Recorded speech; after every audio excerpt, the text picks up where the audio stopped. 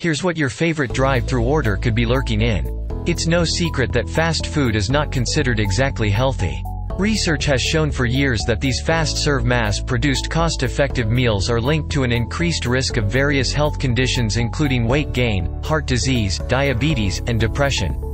But apart from the average menu options' high calorie, fat, cholesterol, sodium, sugar, and carb content, fast food meals are likely to contain other not-so-obvious ingredients that can cause further health concerns. And if you are watching Rich Flava for the first time, hit the subscribe and bell button to get all our updates. Fluorine. According to research published in the journal Environmental Science and Technology Letters, per and polyfluoroalkyl substances, also called PFASs, are fluorine-based chemicals in fast food packaging associated with cancer, fertility issues, low birth weight, and a weakened immune system. After studying more than 400 containers and food wrappers from fast food chains around the country, the chemists discovered that 20% of French fry cardboard sleeves, 38% of burger and sandwich wrappers, and 56% of dessert and bread wrappers contained fluorine, which coated the packaging materials to repel grease and water. PFASs have been linked to many health effects including cancer. Children are particularly at risk because their developing bodies are more vulnerable to toxic chemicals. In fact, a report released this week by advocacy groups revealed that PFAS chemicals remain lurking in food packaging, and nearly half of their samples tested above the recommended screening levels, specifically McDonald's Big Mac, Burger King's Whopper, and Sweetgreen's salads and warm bowls. Exposure to PFAS is of particular concern in the context of COVID-19 since it is linked to the suppression of the immune system and to chronic conditions that increase the severity of COVID-19, according to the Safer Chemicals, Healthy Families campaign. Natural flavor of beef. According to the restaurant website, McDonald's world-famous fries are made with natural beef flavor, which contains hydrolyzed wheat and hydrolyzed milk as starting ingredients. Back in 2002, CBS News reported that McDonald's Corporation had settled a group of lawsuits for the labeling of their vegetarian fries and hash browns even though they were enhanced with vegetable oil beef.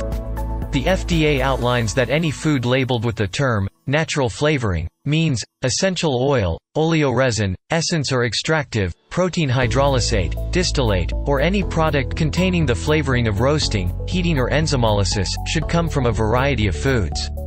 So what exactly is in the beef flavor if the ingredient list does not include beef? Potassium bromate, sometimes simply referred to as bromate, this additive is thrown into recipes to enhance the texture and rising of flour, while in the baking process it gets used up. If the appropriate amount is used, some may remain in the finished product if too much is included in a recycle. While some fast food chains in the US have reportedly found it in sandwich buns and pizza doughs, potassium bromate is banned in Canada, the United Kingdom, and the European Union due to animal studies that found a possible link to cancerous tumors. The FDA encourages US bakers to choose not to use bromated flours, and laws in the state of California require potassium bromate products to disclose the potential cancer link on the label. If you only have that particular food item once in a very high time, the hazard is likely to be minimal. However, if it is a more common part of your diet, consider an alternative. Propylene glycol. The FDA defines propylene glycol as an anti-caking agent as a colorless compound that does not occur in nature.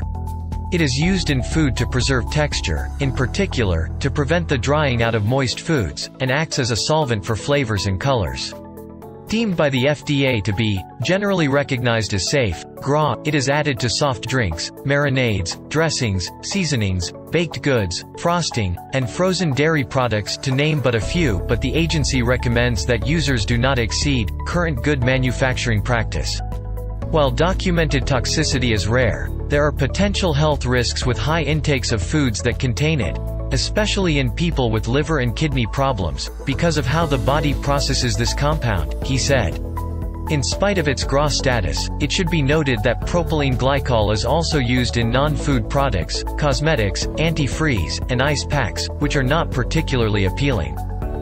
TBHQ. In order to prevent spoilage in oils and fats, fried meals and snacks found in fast food restaurants are likely to contain preservative tertiary butyl hydroquinone, or TBHQ. However, 2 studies indicate that this common FDA-approved ingredient could lead to possible complications in health. Research published in the journal Food Bioscience stated that TBHQ could alter the positive effects of probiotics, good bacteria that support a healthy gut flora, a finding that they could subsequently affect human health. An animal study published in the FASEB, Federation of American Societies for Experimental Biology, journal found that this food additive could impair the immune response of the body to influenza. Calcium sulfate, another anti-caking agent and dough reinforcer. This colorless ingredient used in rolls and baked goods gives some calcium to foods, states Cording. There are restrictions on how much can be used in U.S. food to maintain safe intake limits. That said, there are concerns about excessive calcium intake in certain medical conditions, particularly in additional form. While the occasional splurge should not affect your well-being. Plus, you may be interested in knowing that a version of this ingredient is added to building products, such as tiles and plaster. While the form found in food is not the same as the calcium sulfate used in building materials, it certainly does not sound like something you want to eat regularly. Additives to phosphates: soda, flavored waters, packaged meat, processed cheese and chicken nuggets are just a handful of foods that are likely to contain this food additive, which comes from the mineral phosphorus and is designed to enhance flavor and act as an emulsifier. However, even healthy people who end up with high levels of phosphorus in the blood may be at risk of adverse effects on bone health and heart health.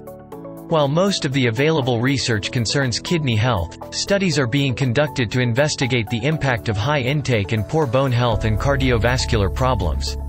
Research published in the journal Circulation concluded that both animals and humans became less physically active when increased phosphate levels were present in the blood. But there are plenty of other reasons to limit foods that commonly contain phosphate additives such as soda, packaged meats, and processed foods. This is just one more concern to add to the list. BHT, butylated hydroxytoluene, is a chemical that has been created in the laboratory and used to preserve freshness in the food. The amounts used in food are generally considered safe, although animal studies have shown potential linkage to some large-dose cancers. Although this additive has been removed from the list of ingredients by many food companies, the FDA still approves small amounts of BHT in foods, including dry yeast, desserts, beverages, dressings, mayo, sauces and sandwich spreads, as well as numerous potato items. Propyl gallate. Propyl gallate is an artificial ingredient in corn products, meat products, and mayonnaise, a food preservative used to delay food spoilage and extend shelf life in oils. Yet a study published in the Drug and Chemical Toxicology Journal indicates that this additive can affect cancer cells. And this product is also found in cosmetics, lubricants, and hair products, according to Contact Dermatitis Institute. Phthalate. Food packaging has been a continuing concern as the chemicals used in the processing materials can flow into the meals.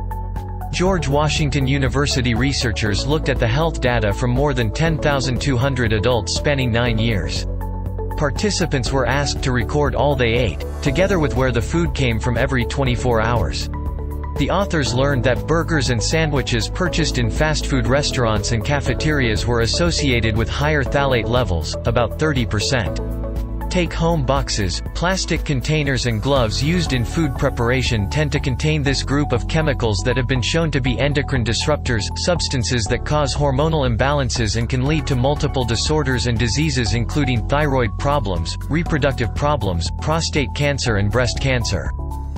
Don't forget to give us a thumb up and tell us what do you think in the comment section. For more info, check the links in description below. See you next video.